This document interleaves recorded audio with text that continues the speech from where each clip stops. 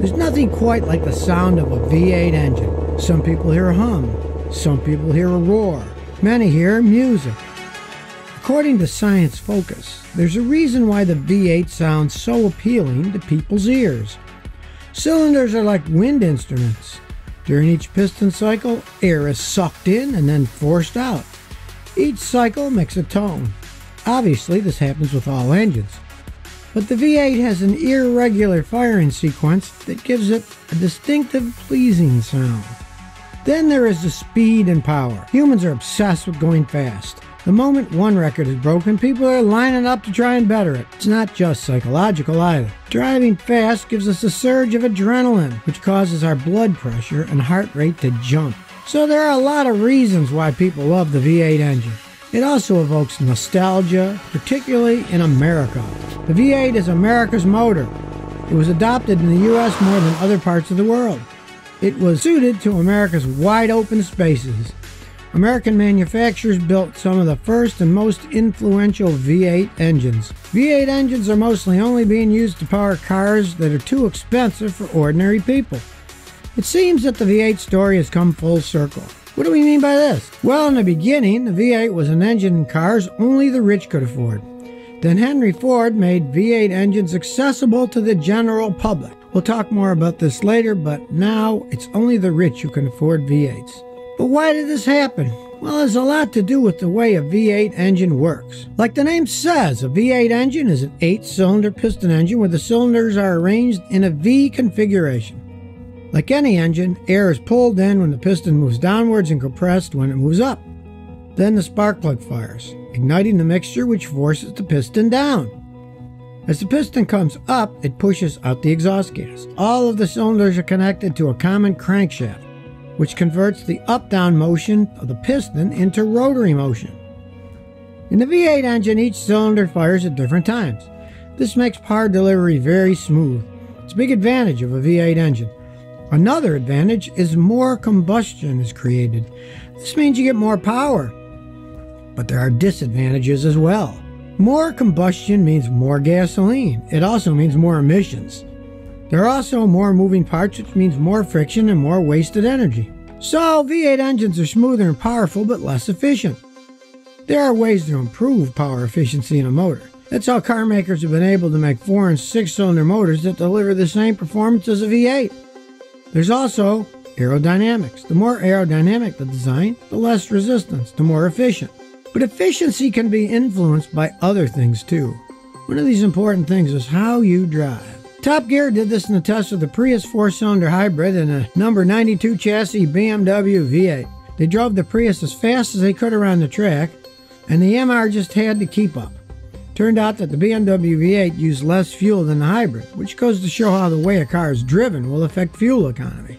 The question, of course, is whether the people who drive the V8s will be driving in a fuel-efficient manner. The answer is probably no. The V8 is about speed and power. It's the reason it was created in the first place. The first known working V8 engine wasn't actually made for a car. It was designed to power an aircraft. Its name was Antoinette. A 39-year-old French engineer named Léon Levavasseur took out a patent for the engine in 1902. The engine was named after the daughter of Levavasseur's financier, Jules Gastambide. It was manufactured in 1904. Its first appearance in a car was in the 1914 Cadillac L-head engine. Cadillac was led by Henry Leland. Leland is a name you may not have heard, but we must mention it when talking about V8 engines. He founded not one but two of America's famous luxury car brands, Cadillac and Lincoln. Those brands are both around today, over 100 years later. They're brands that used V8 engines way back then and still today. Cadillac was originally the Henry Ford Company. Henry Leland worked for Henry Ford. When Henry Ford had an argument with his investors, he left the company in 1902. He took many of his key partners with him. Then the following year, he started a new company, the Ford Motor Company. Back at the old company, Henry Leland managed to convince investors not to liquidate. Instead, they changed the name of the company to Cadillac. That's why the first 1903 Cadillac is so similar to the original 1903 Ford A model. They were both essentially Henry Ford's designs. It's also why Henry Ford had a lifelong grudge against Henry Leland. Leland built Cadillac into a successful luxury car company. He sold the company to William Durant's General Motors in 1909, but stayed on as an executive. It was during this time that the 1914 V8 Cadillac was produced. Then, during World War I, Leland got a contract to produce V12 motors for the Army. This led to a dispute with William Durant, who was a pacifist. So Leland left the company and started the Lincoln Motor Company. Unfortunately, the government didn't pay for his work and the company went insolvent in the economic downturn of the early 1920s. It was Henry Ford's opportunity for revenge. He purchased Lincoln and had Leland and his son escorted out of the building in 1922. So Ford was building V8s in 1922 for the Lincoln line. He was also looking at an X8 engine. This turned out to be too heavy and complicated and repeatedly failed. He was trying to figure out a way to bring more horsepower to his cars for less money. The X8 engines were just too expensive for ordinary cars, so it was only the rich who could afford to drive cars with V8 engines. This all changed in the early 1930s. By then, the Ford Motor Company was in trouble. Chevrolet had introduced a 6-cylinder in 1929. They were also doing a good job marketing and promoting the 6-cylinder model at the same price you'd pay for a 4-cylinder. So by 1931, they were outselling Ford. Henry Ford thought it was over for 4-cylinder cars. He closed 25 of his 36 plants and laid off 75,000 men. He had a secret operation in Greenfield Village working on an 8-cylinder engine that would be affordable for ordinary cars. Finally, he was successful. The V8 Flathead was cast as a single block mold engine. Up until then, V8 engines were made with multiple parts. The single engine reduced the pieces required and the cost in 1932 Ford when they released the first affordable car with a V8 engine. Cars were able to reach speeds of up to 75 miles per hour. But it wasn't just ordinary people who could go faster. The car was also favored among American gangsters. In 1934, Ford received a letter supposedly from Clyde Barrow endorsing the Ford V8. That's Clyde Barrow of Bonnie and Clyde. The V8 took off literally and figuratively after World War II, especially in America. The wider American cars were suited to bigger engines. Muscle cars became synonymous with American culture. But even as far back as the 1940s, there was a hint of the challenges that lay ahead for V8s. The French introduced a tax on horsepower after World War I. That was before many European companies had even brought out their first V8 engine. BMW only made their first V8 in 1965, and then didn't bring out another one until 1992. Then the oil crisis of the 1970s led to tight emission standards in the U.S. In turn, this led to less passenger cars manufactured with V8s. Improvements had led to better performances in the 4 to 6-cylinder engines. V8s were phased out for more efficient designs.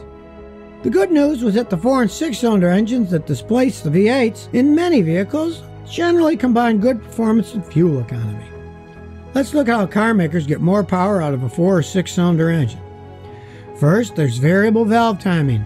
In an internal combustion engine, air enters the cylinder chamber and exhaust gases exit the cylinder chamber.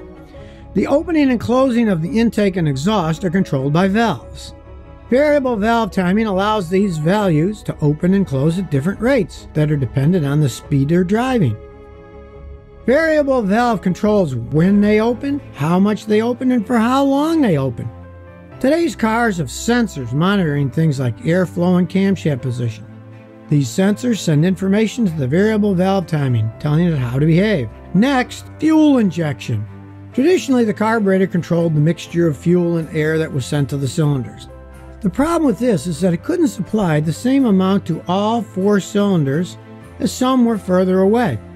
Fuel injection improves this process by delivering the fuel in precise bursts, which makes it more economical. Finally, we'll mention turbochargers. A turbocharger forces more air into the cylinders each second.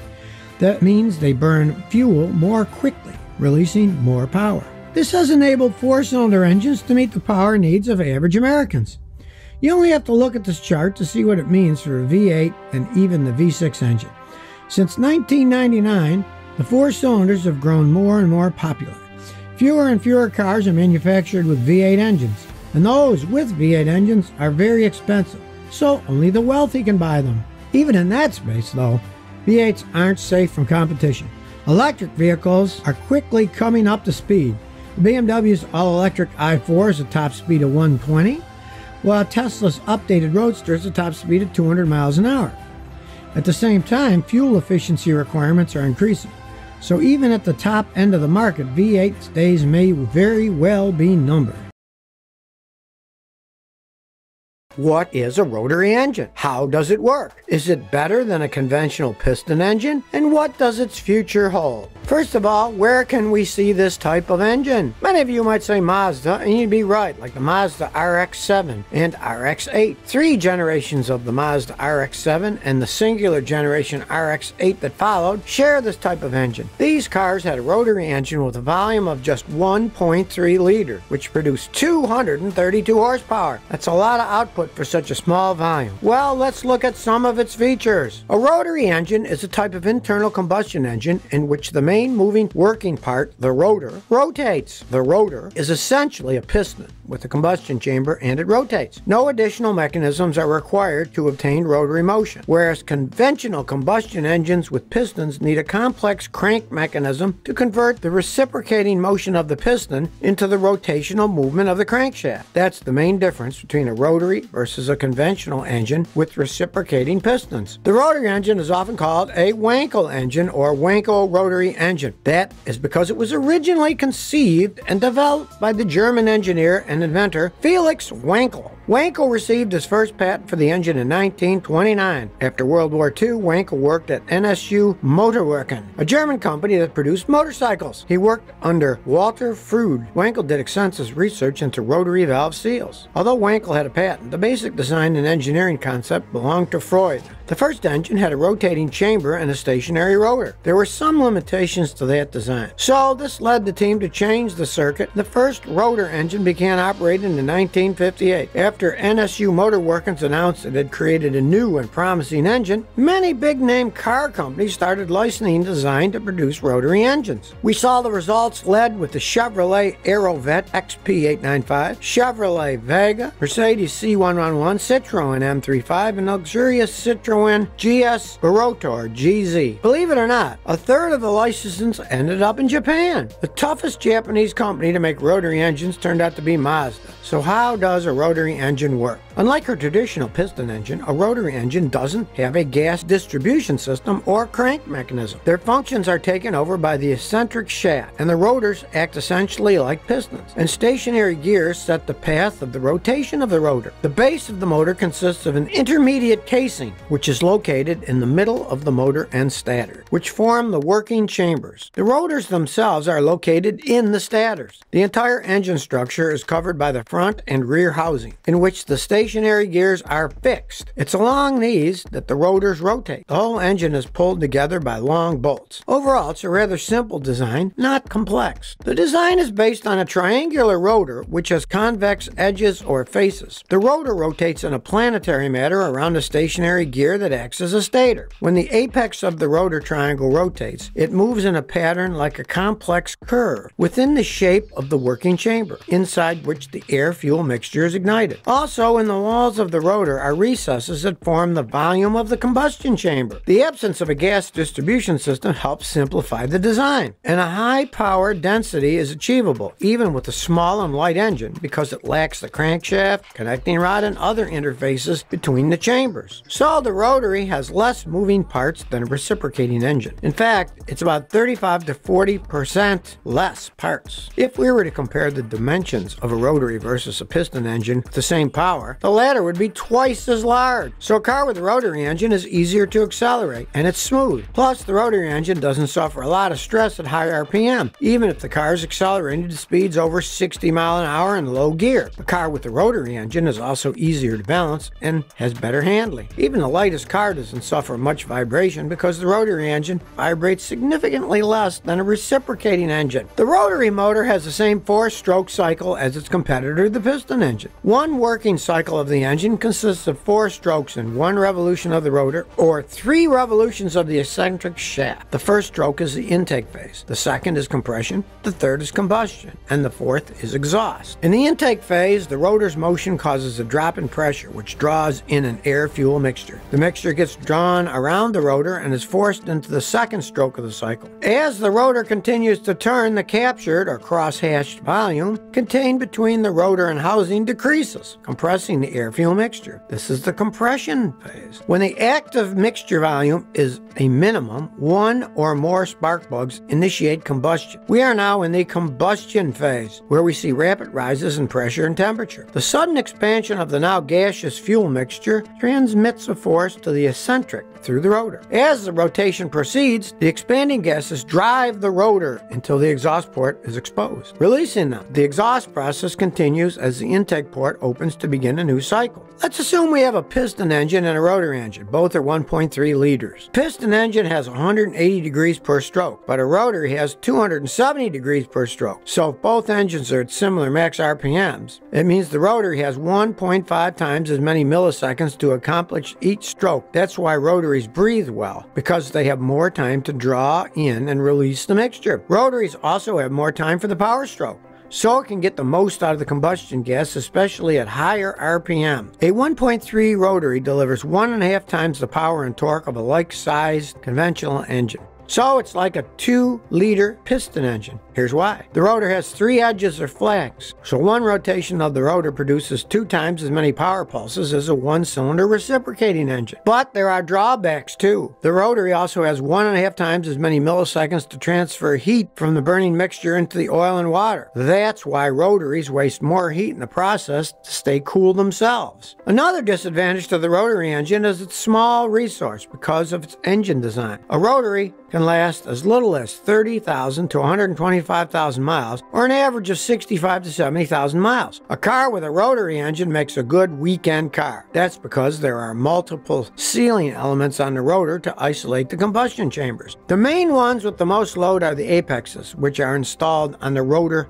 tops. These seals wear out extremely quickly as their working angle is constantly changing. Worn seals cause leaks between chambers. Pressure differences between them are significant, which impacts the efficiency of the engine. And since the rotor experiences temperature drops at each stroke, this leads to rapid wear. Add to this the pressure exerted on its rubbing surfaces and the crescent shape of the chambers, the high rotation speed of the rotor, and the short length of the working stroke don't contribute to full combustion. This is the reason to push out the exhaust gases that are still hot and not yet fully burned. And in addition to the combustion byproducts, the oil is also present there, which, when combined, makes the exhaust gas quite toxic. That's why the piston engine is much more environmentally friendly than a rotary engine. As far as oil is concerned, consumption of a rotary engine can be about 0.25 gallons per 620 miles. The gas mileage isn't ideal either. You'll only be able to drive 12 miles on a gallon. And don't forget the high cost of the engine itself, since it requires high precision equipment and very high quality materials to manufacture the engine, and it wears out faster. Considering all these reasons, we can see why the rotary engine isn't booming now. The 1973 oil crisis was the final nail in the coffin in terms of dramatic advancements of the rotary in the US and Canada. Japan is the only country in the East that hasn't fully lost faith in the rotary engine. But even there, manufacturers' enthusiasm for the engine has cooled, which is why there hasn't been much noteworthy developments thereafter. Mazda is the last one to hang on to it, and here's an interesting story and controversy around the Mazda RX-7. Kenichi Yamamoto was responsible for the development of rotary engines in Mazda, especially the Mazda RX-7. He led the Mazda development team with the goal to make the Wankel engine more reliable, and this was back in 1961. Surprisingly, the engine saved the whole company in its day. In the early 60s, the Japanese Ministry of International Trade and Industry, MITI, feared that the Japanese auto industry might collapse and found it necessary to limit the number of local car companies. MITI approved Toyota, Nissan, and Isuzu, but not Mazda, which which was known as Toyo Kagyo at the time. But Mazda was able to demonstrate that their rotary engine technology has unique and viable reasons to be built for the international market. So media agreed, and Mazda continued working. With the resounding success of the RX-7, Yamamoto became president of Mazda. Under his leadership, most unusual models rolled off the assembly lines, the culmination being a stunning rotary victory by a Mazda 787B sports car at the 1991 Le Mans. It was the first victory for a Japanese manufacturer, and the only such victory until Toyota won the 2018 24 Hours at Le Mans.